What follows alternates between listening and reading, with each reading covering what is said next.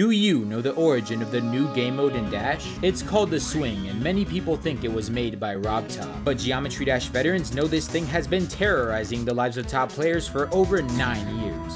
You see, before being officially released in Update 2.2, a GD creator somehow invented a way to make it work, but no one knows who he is. As a $2 block game historian, I can't let the inventor of something so awesome remain unknown. I must find the creator of the Swing Copter no matter the cost. So first, I researched the origin of every other game mode. Perhaps I'll notice some clues that'll lead us to the OG Copter. Here's the cube, and of course it's a better version of the one in Impossible game, no mystery there. Then there's the ship. Considering things like the roof, how it controls, and a platformer mode version being called a jetpack, this idea was definitely yoinked from Jetpack Joyride. This game was also arguably the origin of the gravity ball, robot, and the spider. Yeah, Barry Steak Fries is not happy. Interestingly though, there's 2 game modes which were apparently made by the GD community. And by GD community, I mean just Darnock. Most people think that the Dart is inspired by Darnock's level Wave Wave, but this level was inspired from a game called, you guessed it, Wave Wave.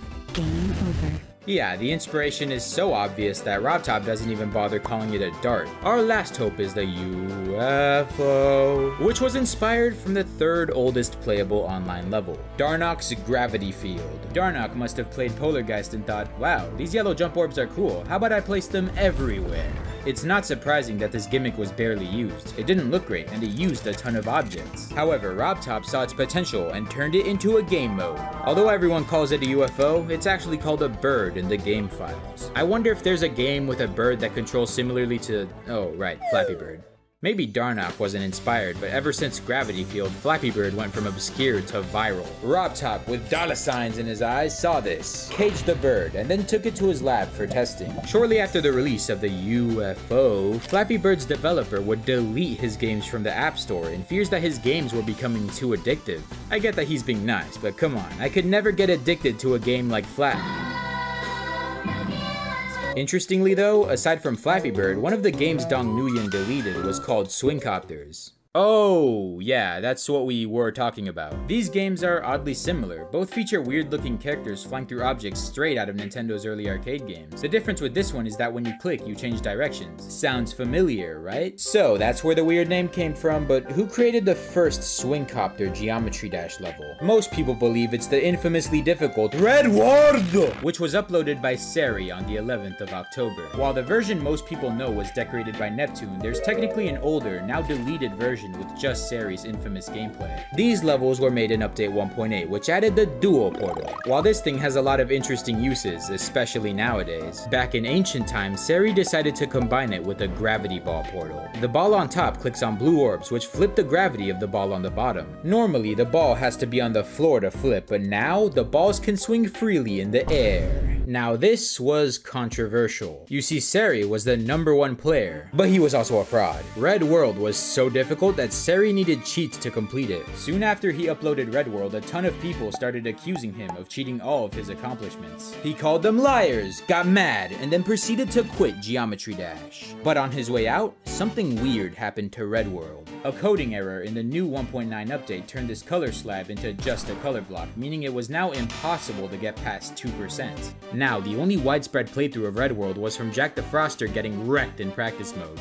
This video struck fear into the hearts of top players, and since no one could prove Red World was possible, the level, along with the Swing Copter, became infamous among the few who knew of it. For a few months, the Swing Copter remained relatively obscure until a creator called Glittershroom used it for his part in a collaboration called Ultrasonic. This popular level swung the Swing Copter into stardom, and it gained a reputation as the most difficult game mode to learn. I mean, it makes sense. If you're doing all this to learn Dryout, the gravity flipping every click is really gonna confuse you. Because of this, the Swing Copter is mainly used for extremely difficult levels. Even some top ones, like Yatagarasu, Plasma Pulse Finale, and Bloodlust. For the longest time, I believed Red World was first to do this, but Red World came out 2 months after the release of 1.8, so that's unlikely. Then I realized something crazy. It's possible the Swing Copter's app wasn't the origin of the Swing Copter. Hear me out. Update 1.8 released 2 weeks before this app, meaning within that small time frame, a Geometry Dash creator could have beaten Dong Nguyen to the punch. Just in case this wasn't true though, I decided to search the term Swing Copter and look at the oldest levels. Now, let's just say they didn't get it right the first few tries. flies. The ship and blue orbs combo felt janky and very annoying to play. The OG Copter, as we know it, was uploaded by Sia Neon on September 15th. Unlike the others before him, he translated the app's gameplay in a fun and dynamic way, which inspired other, more popular creators to make their own parts, and that's awesome. But was it actually him? There's still over 400,000 levels, which could have invented the Swing Copter even earlier. I needed to check every one of these levels to find out the truth. Subscribe for my sanity. Okay, I'm not completely insane. Obviously, I don't have time for that, so I got MathieuAR and the Wily Master to make a bot that can scrape the server for levels with these 3 objects. The big issue is that there are many levels with these objects that have nothing to do with the Swing Copter, so there's still gonna be a ton of false flags. Although, at least this means we only have to search through a few thousand levels rather than a few 100,000. Anyways, while this was going on, I researched the butterfly game mode. It's pretty much a cube version of the Swing Copter. It generally has worse physics, and if you hold even a little too long, the icon at the top will hit the roof and die. Yeah, this is really annoying. I thought there was a shot this invention was older than the Swing Copter, but the first known butterfly level was newer than Sia Neon, so it's a false lead. Luckily though, it wouldn't take long for the program to be developed. After checking thousands of levels that were either unrelated or just portal spam, MathieuAR began to lose hope. However, eventually he found one Swing Copter level older than Sia Neon's. This is in the dark. It was uploaded a few hours before Sia Neon's level, and in the middle of this map lies a small but possibly important Swing Copter part. The issue is that it's been updated 5 times, meaning it's almost certainly not the original Swing Copter, and this part was probably just an afterthought. But after several weeks, he might have found the one. This level was older than Sia Neon's map. In fact, it was even older than the actual Swing Copter's app. This could be it. The GD community might have finally invented an original game mode.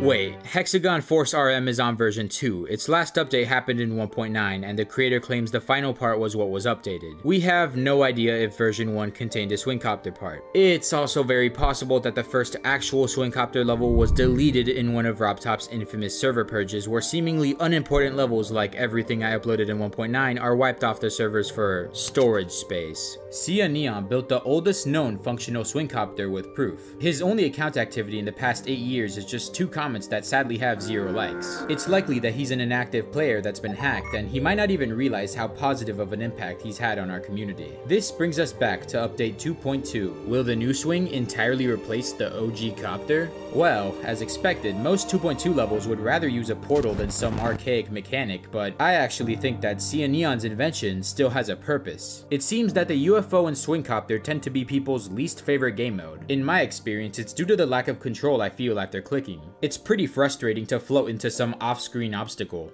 That being said, I actually agree with RobTop's decision to make the Swing floaty. It feels far more accessible than the dual ball version ever was, but that's the thing. High-level demons don't need to worry about accessibility. Some top players actually still prefer the precision that the ball copter gives you. That's not all though. One of the biggest limits of the old Swing Copter was how little space it gave you to work with. But now, with Free Fly, it has as much space as every other game mode, so we could potentially see some crazy ball copter parts in the future. Along with that, platformer mode prevents players from using the Swing. Apparently it's because Rob doesn't find it to be fun. I don't really get it, but I guess if you want to play something like the Swing in platformer mode, you'll have to use that archaic dual ball setup that Sia Neon invented over 9 years ago.